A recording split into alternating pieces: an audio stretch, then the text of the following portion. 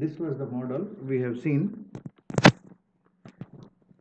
where we have applied force F, and then we saw various responses. But now we need to see the condition if there is no force, and then how the system will behave.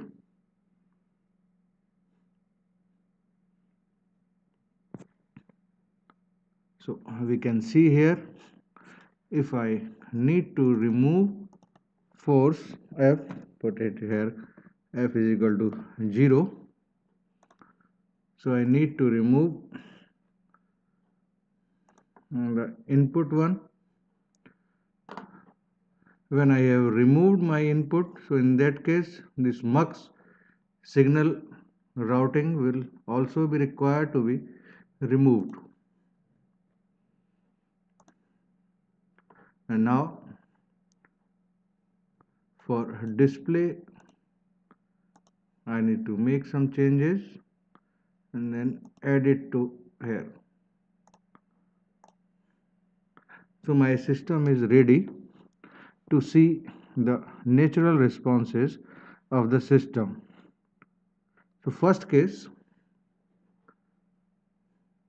if system is at rest, in that case we can see that there will be no response. We can see here, you can see there is no variation in x and y direction. So what we are going to see? So to check the behavior of a system, we need to define one initial state. We place it either by stretching or compressing or some disturbance. We need to set its initial condition. After that we can see the responses, how the system will come down to rest. Let's define initial state of the system. Here I can define it as 5.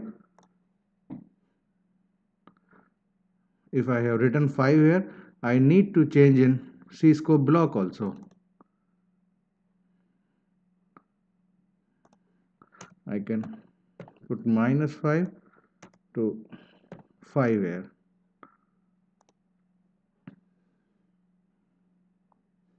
Now for a spring mass system, I have set a initial state, and after that when system will start from that state, how it's going to behave, that we are going to see.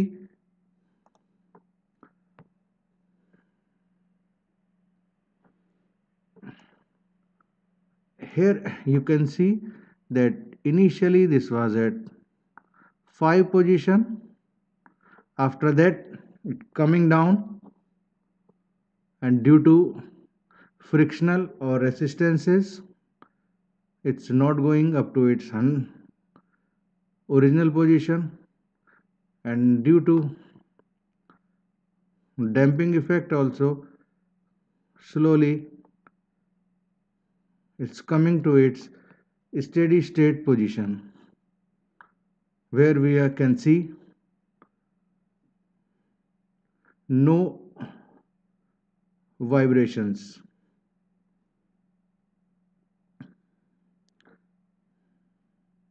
Similarly, I can change initial condition to -5 also. In that case we can see what are the changes. Here initially we press that, and then sudden response after removal of force, when initial state is defined. Here it's moving up, and slowly all signals going to get its steady state. Even if you are having any question, you can ask